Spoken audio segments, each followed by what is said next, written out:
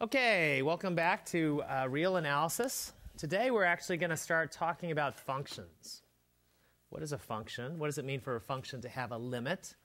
And what does it mean for a function to be continuous? So that's our plan for today. Let's start off by just saying a little bit about functions. So we're going to imagine throughout this lecture that we have two metric spaces. Let x and y be metric spaces. Okay, so each of them has some metric, some notion of distance on them. You might think of x as here and y as here. Okay. And a function is going to be an assignment. We know we've defined this from the very beginning of class. An assignment of a point in x to a point in y in such a way that, okay, if I plug in a point x here, it always spits out the same answer. Okay? And you can think of that as taking points over here to points over here, right? Maybe it takes this point over here to this point over here, this point here, etc. Okay, it might map a whole line of things over here as well. Okay, so this is a function. Okay, now there are of course many ways to think of functions. You could also think of a function as this is maybe the mathematical way of thinking about a function, where you separate the domain and the codomain. But you've also, from single variable calculus or throughout your education, you've thought about functions as graphs, right? So this is thinking about a function as a mapping. So this is visualize f as a mapping. But you could also think about f as a graph, right? So as a graph, of course, you try to put these things on the same diagram, and you put x here and you put y here. Okay. Of course, the way I've drawn this is something two-dimensional, and this is something two-dimensional. So down here you'd have 2 dimensions, and up here you'd have 2 dimensions, right? And you see quickly that the graph is going to be a little harder to do when the dimensions get much bigger than 3, because the graph of a function from 2 dimensions to 2 dimensions is going to be 4-dimensional. This is why often this is a better picture to think about than this. Okay? But I mean, you can't stop me from trying, right? I mean, I could try to draw the graph. It would just be 4-dimensional. Okay. You could imagine. Well, I'm not going to try to draw it. Okay, great. So, in fact, I'll just leave that here and I'll start here. So, what does it mean to talk about the limit of a function? That's the question we want to grapple with. We've already talked about what it means to take limits of sequences. So we know what this means. If I say the limit of xn is x as n goes to infinity, we've already said what this means, right? For every epsilon, there is a n, an integer n. For every epsilon bigger than 0, there's an n such that for all little n bigger than big N, these two things are closer than epsilon, right? That's the idea, okay? Okay, but what I want to grapple with is the following question. Does it make any sense whatsoever? Does it make any sense whatsoever to talk about the limit of a function as x goes to not some integer, infinity, but as x approaches some, let's say, p? Does it make any sense to say limit of f of x is q? What does this mean? That's the question. Can we make sense of this? Okay. Okay, so let's just look at some examples here. right? So for instance, I might think about the following function. Well, let's see. Here's a function. Here is x, and here is y. And maybe I look at some points down here, like these points, and I look at where they go. So I'm drawing the graph of a particular function. It might look something like this. Okay. I've just shown you 4 points in this domain, and they go to some 4 points in the range, and I've just graphed them here. Okay.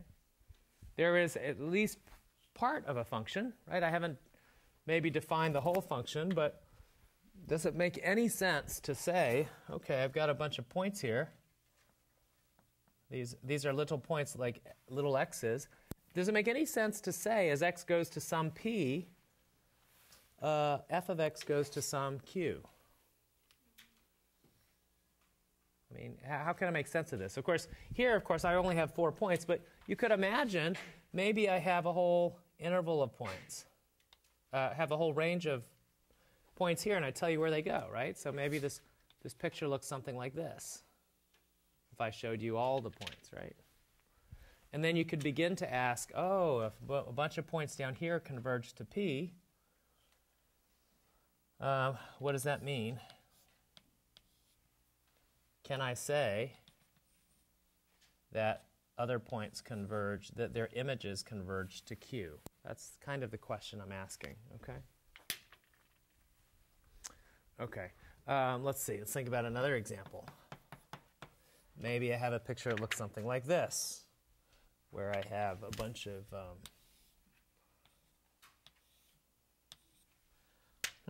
okay, maybe my point here is P, and I look at a bunch of points here. Here's a bunch of x's going to P, and now the question is, can I talk about limits of the f of x's? Are these points doing something? There's the question.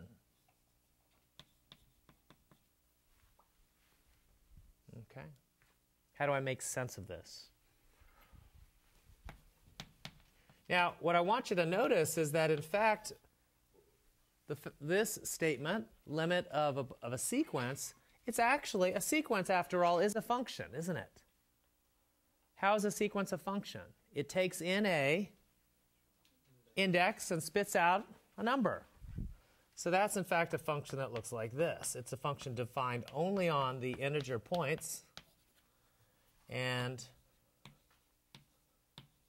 maybe, you know, if it was converging to some kind of limit, then what we're saying is these points, as you go farther and farther out, sort of approach a limiting value, right? With me? Okay. But so what's different about this is that we're actually looking at, we're allowing ourselves to look at points that don't go off to infinity, but maybe get closer and closer to P. And we're asking ourselves something about what f of x is doing. Yes? Good? Okay, great. So this should motivate our notion or our definition of limits. Okay. So let's see if we can make a precise definition here. So suppose I have a two metric spaces. So let's say x and y are metric. And let's allow ourselves, we may be interested in functions that are only defined on a subset of the domain. So I'll take E in x. I'll require P to be a limit point of big E. And let's let ourselves be talking about a function from E into y. Okay. So the picture that I want to draw here is something like the following. Here's the space x. Here's the space y. And I'm only interested, perhaps, in some subset of the domain. And a function from this subset of the domain into y, perhaps. This is my set E.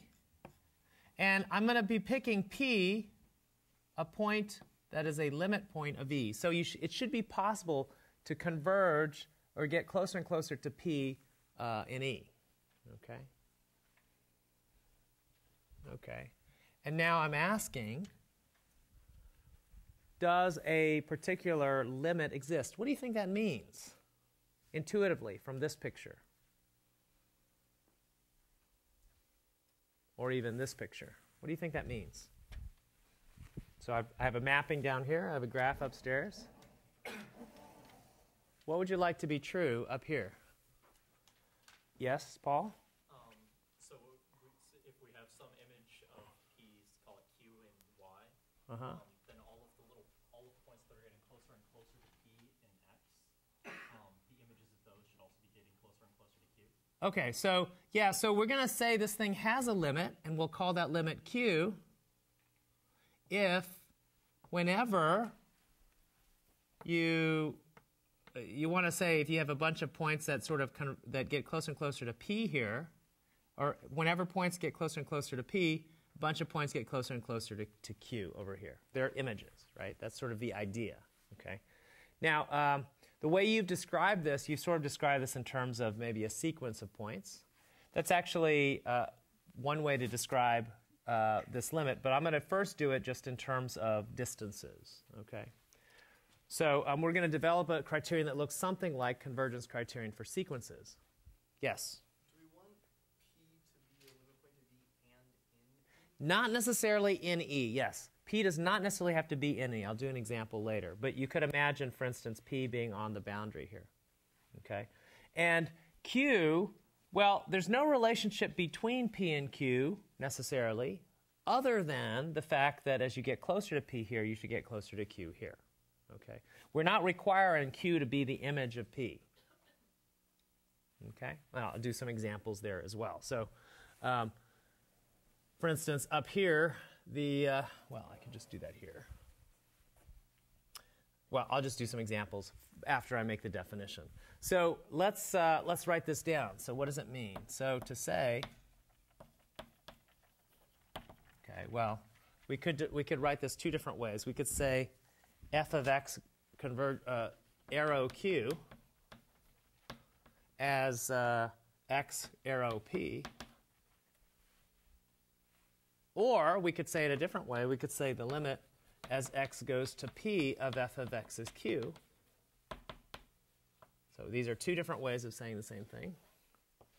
To say this means what? Well, first of all, it means that there is a q. There is a q that satisfies this notion. So there is a q in y such that, okay, help. Like if you have any neighborhood around Q.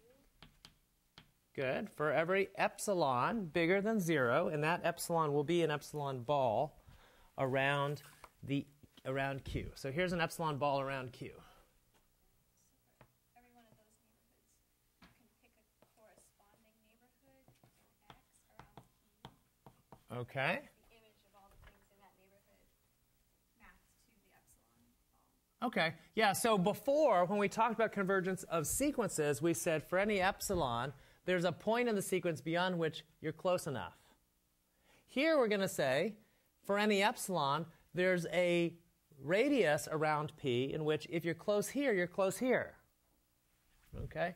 And so this radius we'll call as delta.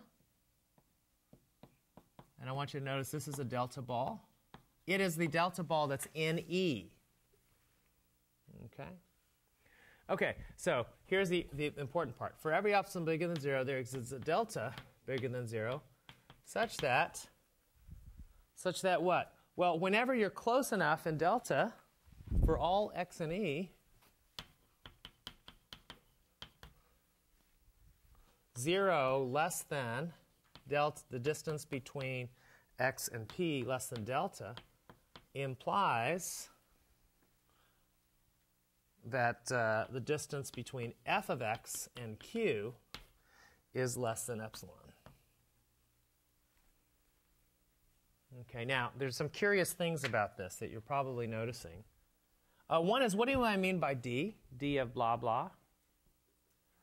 That's the metric. Where? In x. What about this d? It's a metric in y. I'm not writing metric in x and metric in y, but you could think of it if you want. This is really a metric in those two spaces, okay? Whatever they are. If it were the real numbers, that metric would be absolute value, okay? Yes.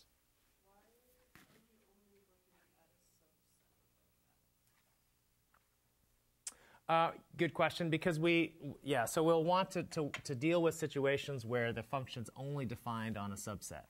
You know, like you might have the real numbers, but you might have a sequence that's defined only on the integers, right? Or something like that. Okay.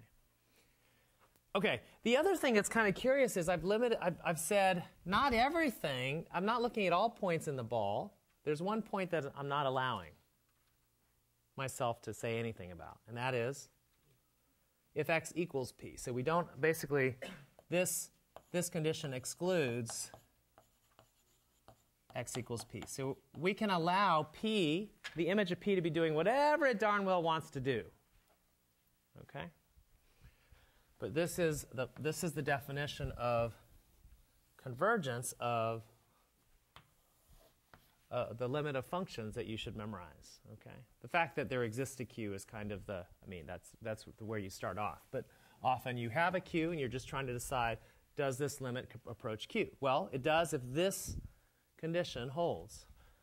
If for any epsilon you can get close enough in the domain such that the images are close enough in the codomain. Okay. So let's do some examples here. Here's a classic example, which you think of when you think about limits where p is doing whatever it darn well pleases with the function's doing whatever it pleases at p. We don't really care what's happening at p. To say that the limit exists just means as long as x is going to p, f of x is going to q. That's the idea. That's what it means to say the limit exists. Now, of course, x should converge to, this condition should hold from both sides, yes? So that if you approach from this side, well, then you'll approach from above as well, right? Okay, this is the graph picture, okay? This is the mapping picture. Yes, Jenny?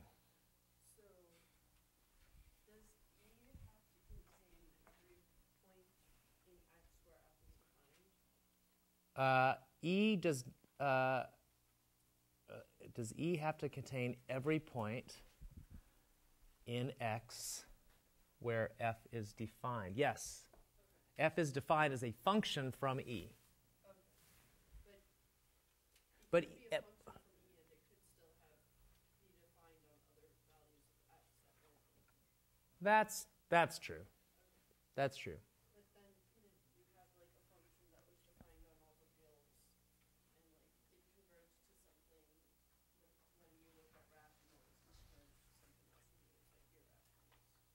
Oh, excellent question. Yeah, so your worry is that this function is doing different things at different places. Yes, that's an important worry. How does that? So how does that affect things here? Are you concerned about the definition in any way?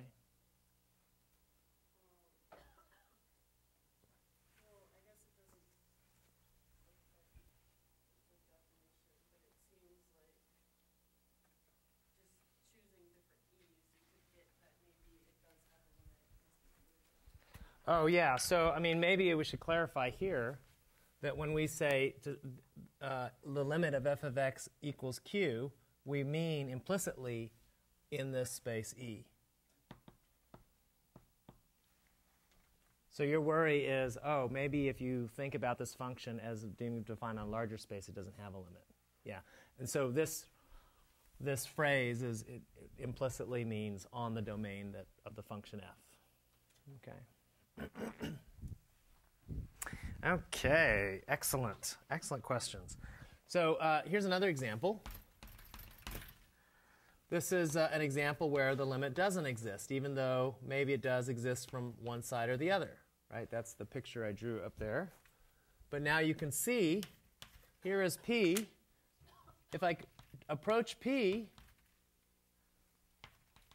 you might ask yourself, is there a Q for which, if you're close enough to P, then you're close enough to Q? And you can convince yourself from a picture like this that the answer is no. If you think this is Q, you're in trouble, because if I approach from which side, can you see that I won't approach this point Q? From above, right, or from the left, and then these things converge here, but these things converge here, and what you can convince yourself is that there's no Q that works. No Q that will satisfy that definition. Okay, so this thing has no limit at as x goes to p. Happy with that? Another example, we don't require E to contain P. So maybe E is this open interval, and maybe P is this endpoint. P does not have to be an E. Have to be in E. It just has to be a limit point of E. So we want to be able to talk about a situation where maybe I have a function defined only on E, and it still makes sense to talk about convergence to some Q. Okay? That's just pointing out all the different features of this definition. Okay. Great. Any questions about this definition? So, if you want to show convergence of a sequence, for every epsilon, you have to find a n, an index.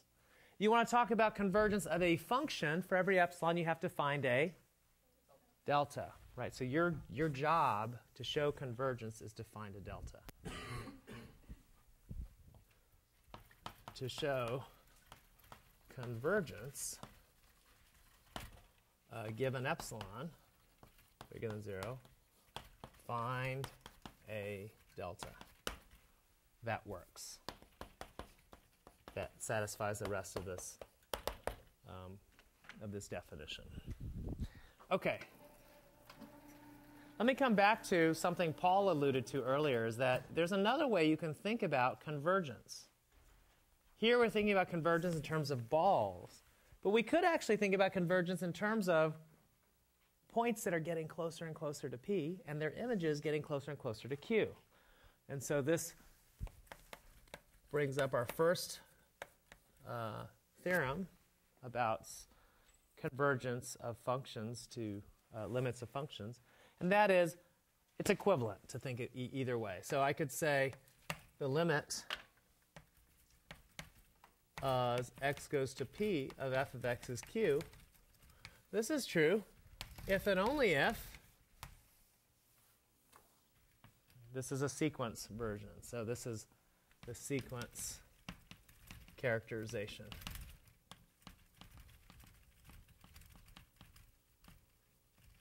Okay, I'm not going to write characterization. I just went blah, blah, blah, blah, blah. Characterization. Okay. Sequence characterization says the following. It says, for all sequences, so it better be true, if this is actually converging, if this limit as f of x is if q as x goes to p, what we're saying is for all sequences that what?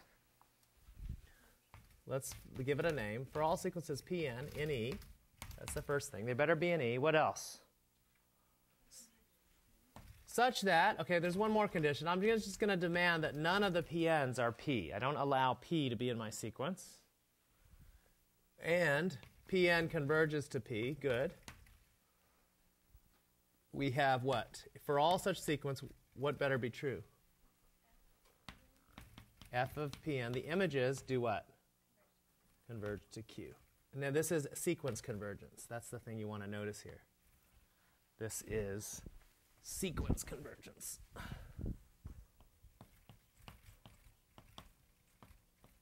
Okay?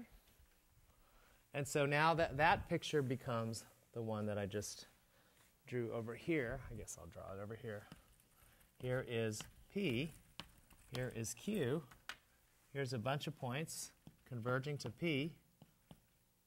It's Pn. And I demand them to be different than P.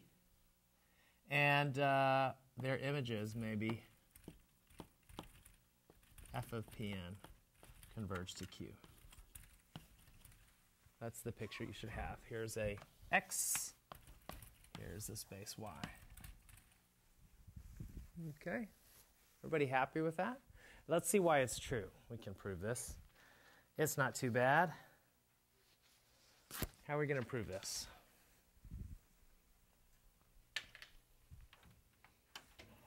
Well, let's just go to the definitions, right? How do we prove anything in mathematics?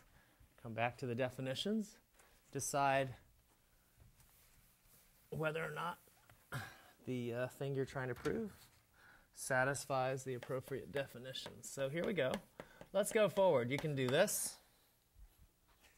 Given epsilon, ooh, what am I trying to show? Sequence or convergence of sequences or convergence of functions? Sequences. So I'm going to start with an epsilon bigger than 0. And our goal, which will remain unstated here, is to find an n. That's our goal. Okay? That shows that convergence, the green sequence convergence here. That's our goal. Show me that there's a point in this sequence beyond which these terms are within what? Epsilon. Can you tell me when these points are going to be within epsilon?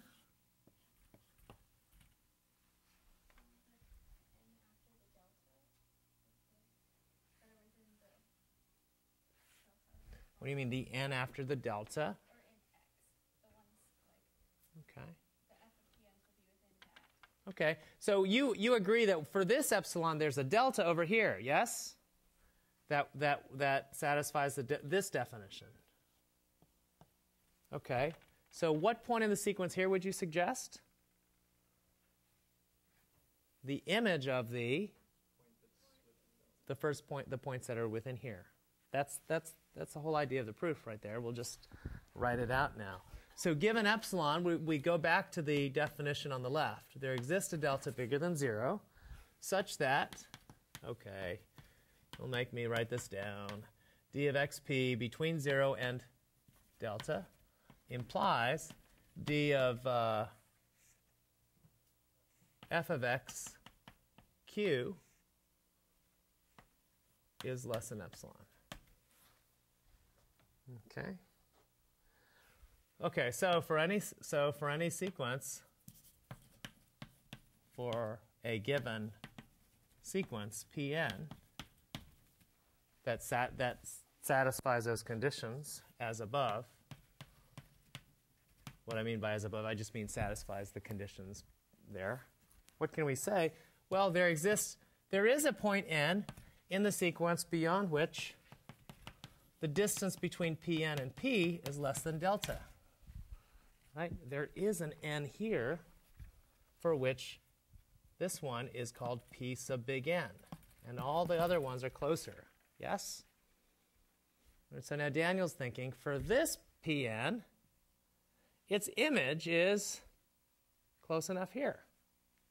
That's the end of the proof for the forward direction. So little n bigger than big N implies the distance between f of Pn and q is less than epsilon. Right? Why is that? Well, that's because it follows from the here. This is just what I used by Smiley, by Cyclops Smiley, which was this condition right there. Okay? I used the condition that I assumed. And now, this is the proposed n that works. So that's the forward direction. Okay? Help, backwards direction. Oh, question, Lindsay? No. Oh, okay, just twiddling the pencil. Great. What about the backwards direction? Suppose for all sequences this is true. Can I show the limit of f is q?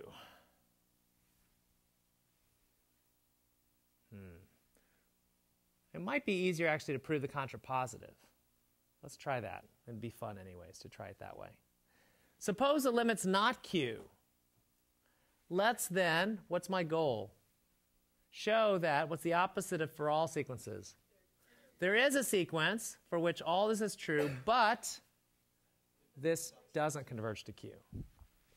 That's what we'll do. We can do that. So if the limit as x goes to p of f of x is not q, then, okay, help me negate this. This will be lots of fun. Let's negate this definition. So to say f of x limit is q means this. To say that this is not q means for alls becomes there exists and vice versa. So here we go. There exists a epsilon bigger than 0 such that for all delta bigger than 0, there exists an x, there's a point in E, such that, well, what's the negation of A implies B? The negation of A implies B is A and not B, right? You have this true, but this isn't true. So such that, here we go, 0 is less than dxp is less than delta, but the distance between f of x and q is greater than or equal to epsilon. So to say that it doesn't converge to q means that there is a radius around q such that no matter what delta you give me, anytime you're within delta, you can find a point such that the distance between p and x is smaller than delta, but the distance between their images is bigger than epsilon. Okay, so how are we going to use this fact? This is what we know so far. Can you use this fact to construct a sequence that can't converge to Q? This might be a good place for another picture. To say the limit of f of x is not Q, let's see. Let's come back to this picture where it was obvious. Suppose this is Q. This is P. To say that the limit of these, this is, as x goes to P, this limit's not Q, means that there is an epsilon around Q, maybe, there's just a picture here. Can you see an epsilon around Q which would work? Yeah, pretty easy to see. How about this one? Certainly that's going to have problems. You're going to have problems landing within this epsilon ball around Q. In fact, even if Q were at the end, you'd still have a problem, right? Let's make this even more interesting by putting Q here. Maybe Q's likely is this one. Well, take this epsilon ball. You're in trouble on the left, aren't you? Such that for every delta bigger than 0, I don't care what delta you give me, there's a point. So no matter what delta you give me, here's a delta ball. I don't care what delta ball you give me. Maybe this one. This is huge. Or very small. It doesn't matter. I could take a smaller one. There is a point in this delta ball which is close to P, but whose image isn't epsilon close to Q. Do you see one? Yeah, one on the left here. There's a point, little x. Image is not within epsilon. Okay? Happy with that? Jing Jing's happy with that. Jeremiah is saying, okay, well, good. So let's use this to find a sequence. What sequence would you suggest constructing that would approach P, but whose image does not approach Q?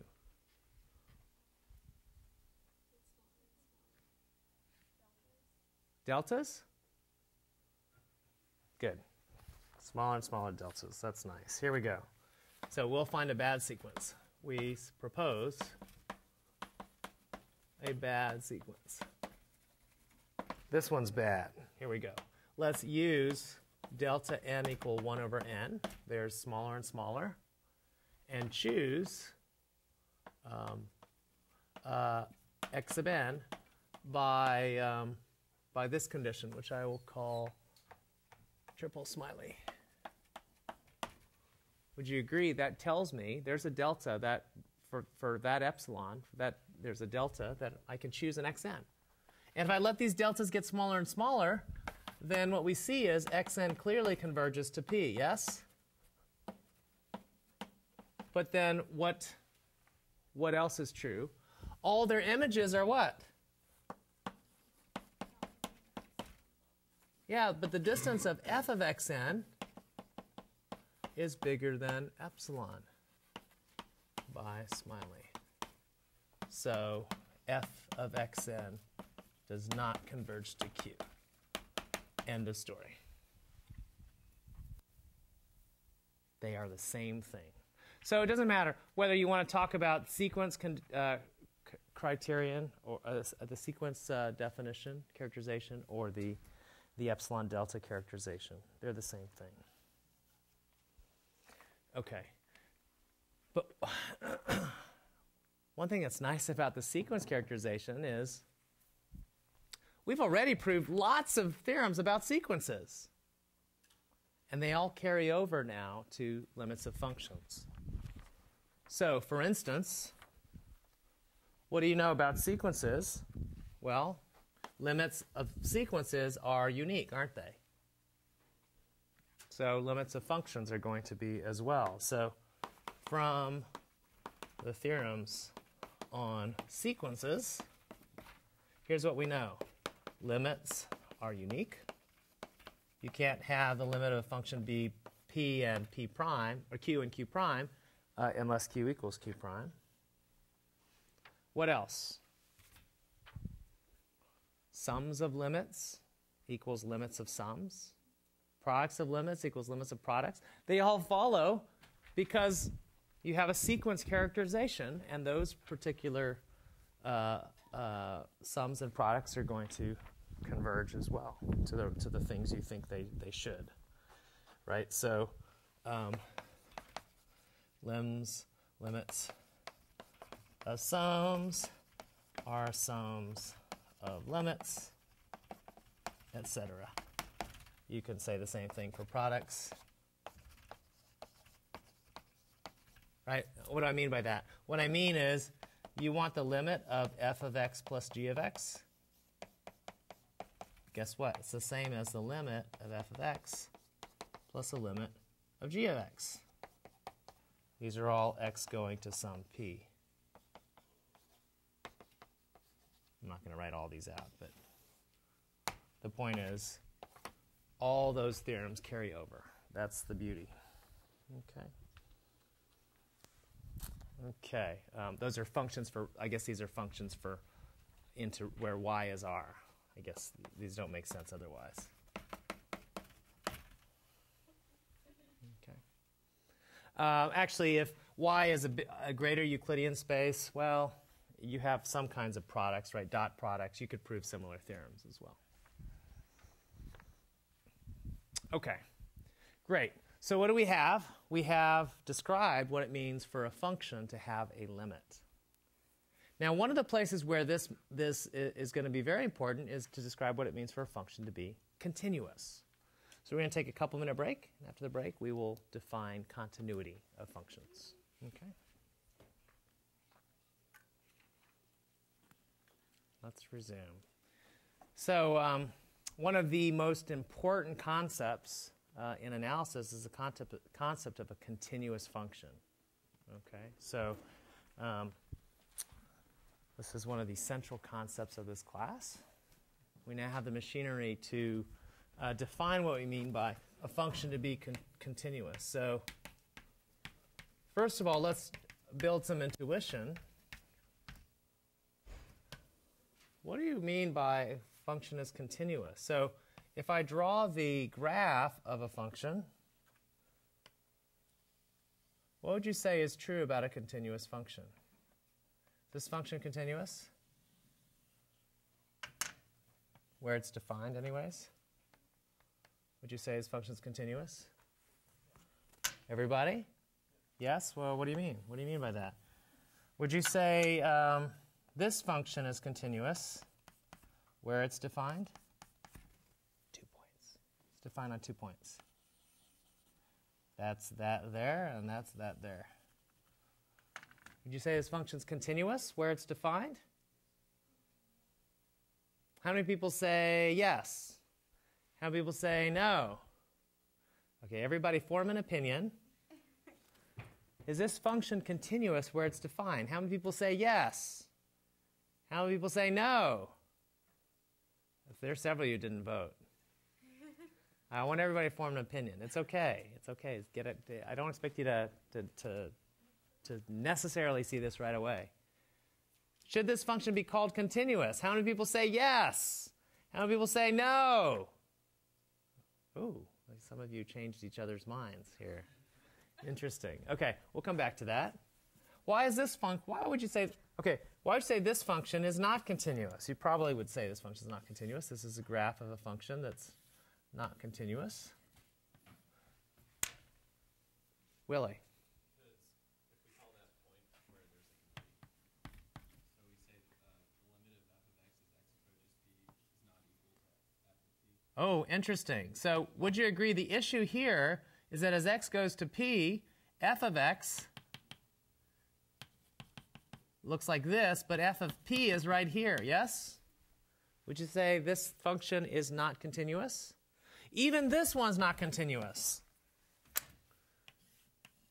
This limit exists, but if at p this point is defined differently, we also have the same problem. Right? Here these points, as you approach from left and right, converge to something, but it's not f of p, yes? That's the definition. This is good. Is this continuous? Interesting.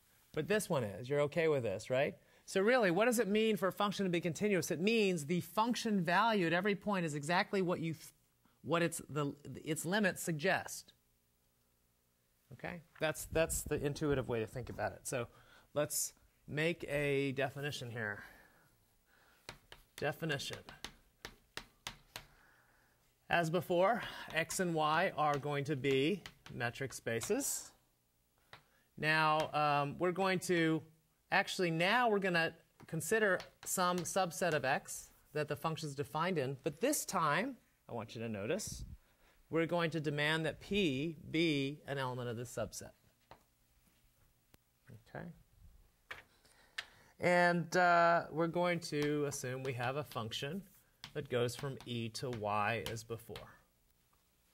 Okay? But p is going to live in e. Okay. We're going to say the function is continuous at p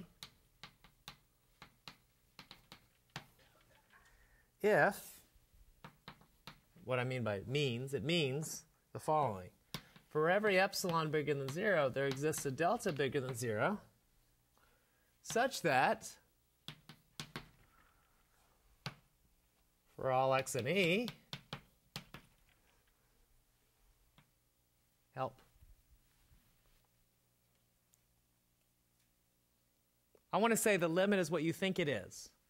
That is, I want to say, another way of saying this is the limit of f of x is f of p.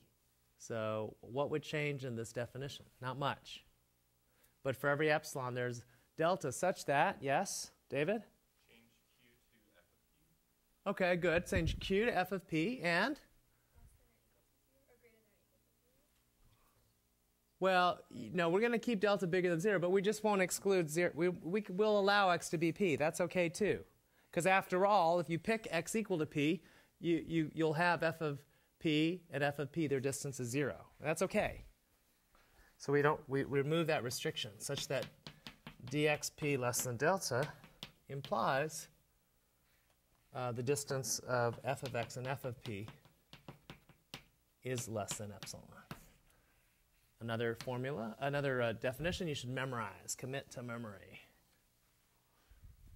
This means the following. F is continuous at P. Okay, so no restrictions anymore. X may be P.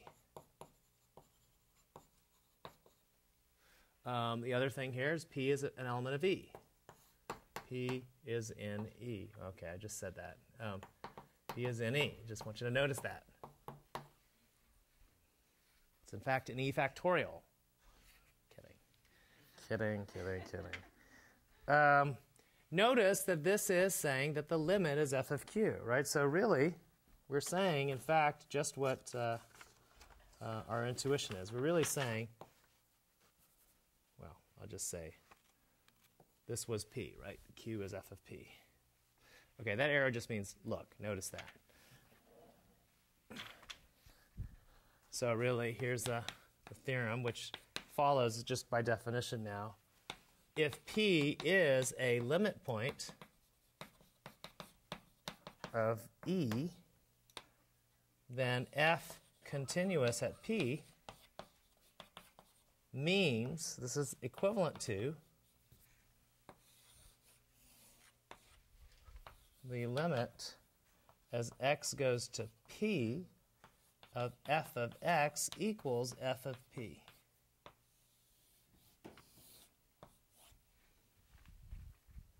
Okay?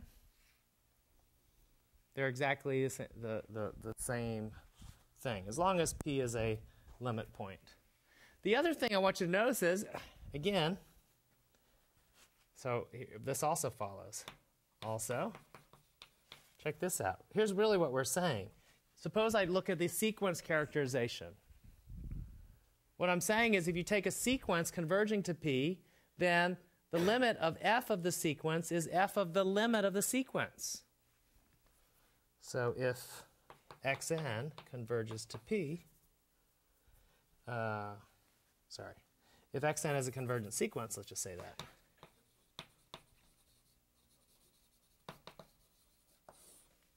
Well, then f continuous is equivalent to saying the limit as n goes to infinity of f of xn is f of the limit as n goes to infinity of xn. In other words, for continuous functions, you can switch functions and continuous functions and limits. It doesn't matter which order you apply them. That's a very important property.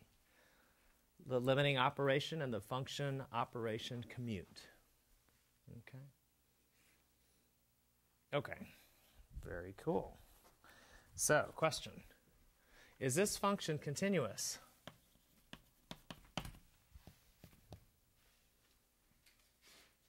Two points. I'll let it be whatever I want on one and whatever I want on the other.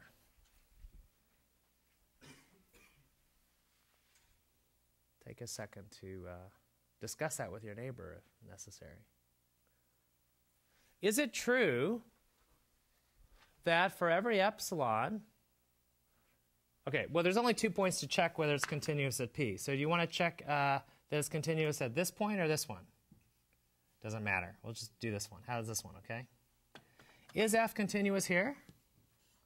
Is it true that for every epsilon you name, there's a delta around which, as long as you're within some delta of P, you're within some epsilon of F of P? You give me an epsilon. I don't care which one. How about this one? Can I find a delta around P so that everything in here, that's also in E, also lands in here?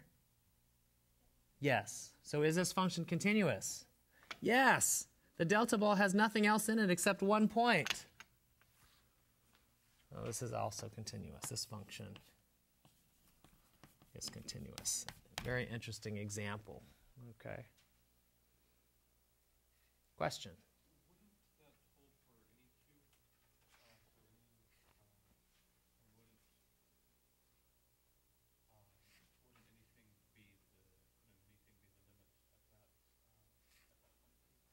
Oh, no, it wouldn't be. Not a very good question.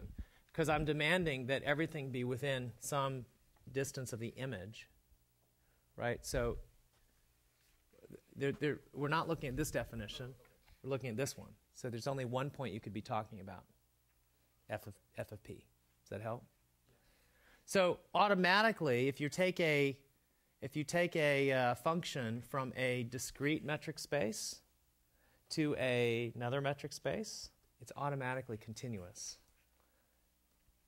That should make some intuitive sense to you, right? Because discrete metric spaces, points are all separated, right? So you vacuously can't approach points, right? So clearly satisfies the definitions. Excellent. Okay, well, what does this mean? Well, like before, sums and products and quotients of functions are all continuous. It follows from the theorems about limits. So sums, products of continuous functions are continuous. Again, we're talking about now when y is r. Quotients are continuous as long as the denominator is what? As long as g is not 0. Then the quotients are going to be continuous as well. All follows from those results. Okay. Let's see. Here's another corollary. What about vector valued functions? Suppose I map a metric space into a vector, and the functions are, oh, they all have components, f1, f2 through fk, or f, in this case, yeah, k. Here's a theorem that's handy. I claim one way to tell if f is continuous is just to check what? If all the fi's are continuous real valued functions. Okay, each. That's a nice little fact. Again, sums and products are continuous as vectors.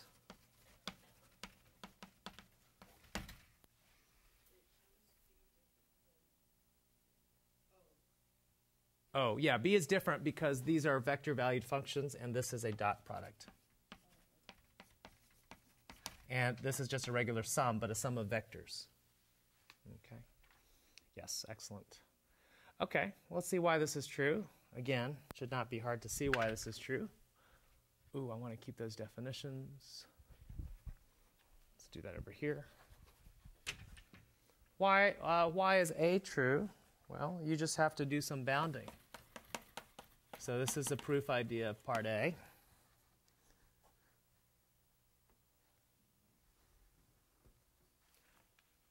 You want to go forward or backwards? Your pick. Well, let's just do one direction. So would you agree I can bound? In one case, would you agree I'm trying to make the distance between f of 2 points small, right? Distance between f of x and f of p small, right? In one case. The other case, I'm trying to make the distance between fi of x and fi of p small. So if I have that one is small, can I show the other is small? Well, yeah. Wouldn't you agree that the distance between fi of x and fi of p, this is now in the vector space, or no, in the real valued, this distance, I of x and fi of p, would you agree that this is this somehow related to the distance between f of x and f of y?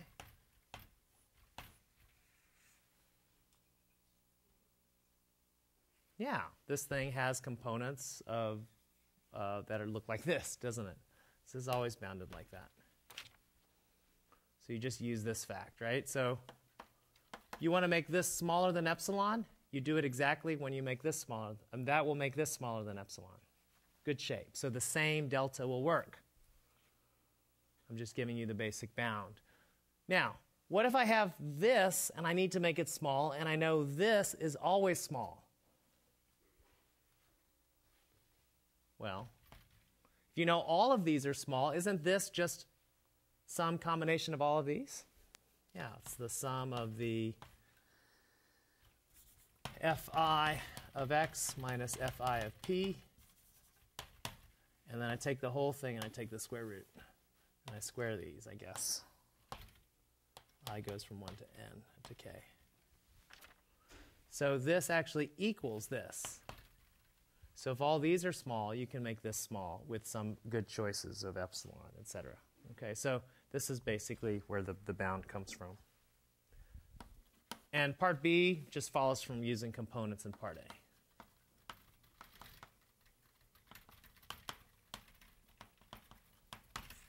Okay. Very, very cool.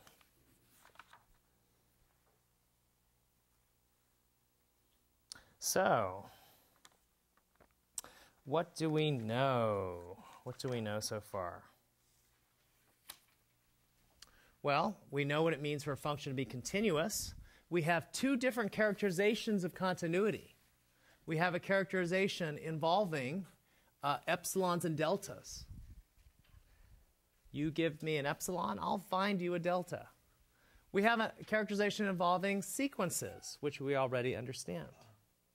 Turns out there's still a third characterization of continuity. And this one is perhaps not at all obvious.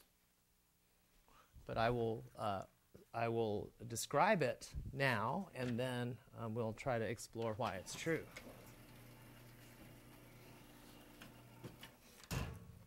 So there's a characterization of continuity in terms of open sets.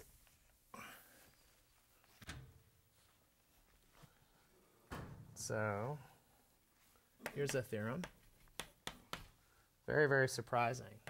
I claim that f from x to y is continuous if and only if for all open sets u in y, f inverse of u is open in x. What? Really? What does this have to do with continuity?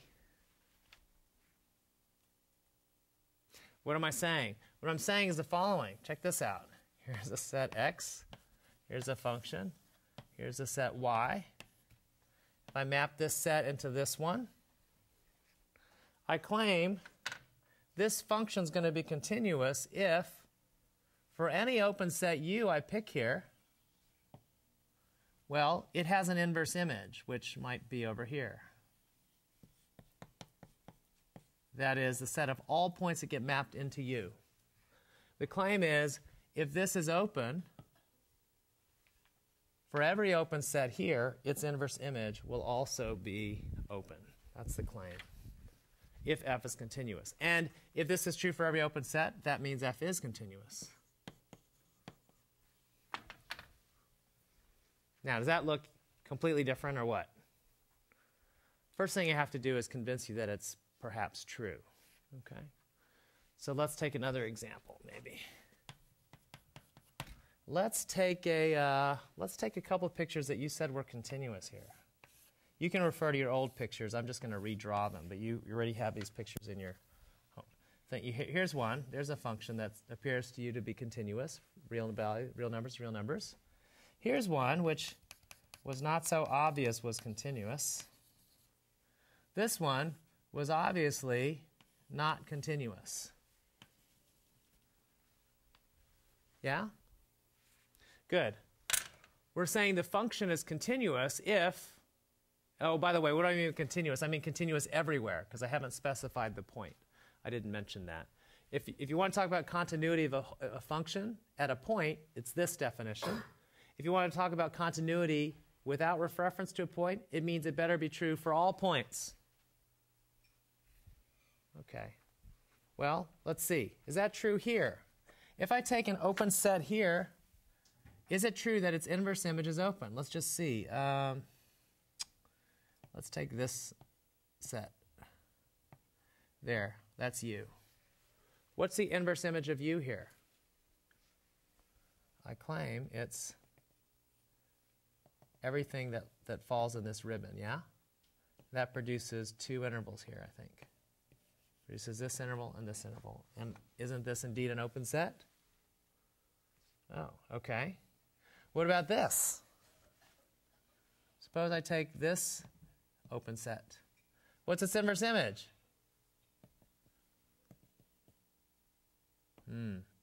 What is it? It's half open. Not open.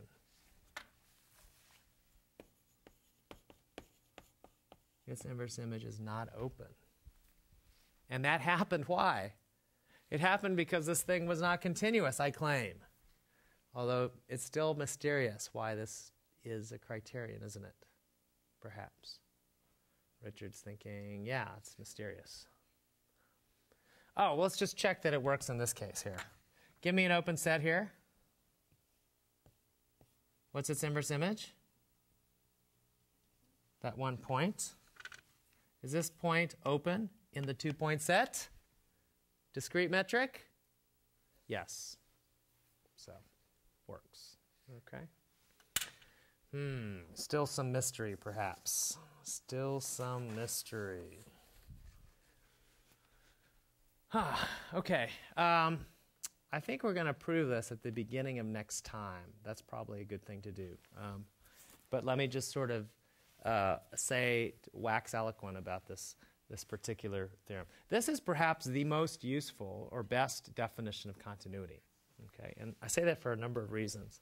One is if you're a topologist, you don't like referring to metrics necessarily. This is actually a definition of continuity that will hold for general topological spaces. You don't have to refer to distances or metrics. Okay. The other thing is it's perhaps, well, that's probably the best reason why it's a good definition. It's the most elegant in some sense, right? It just refers to the topology of the real line. Like what points are, you're only referring to what you think, what you're considering open sets.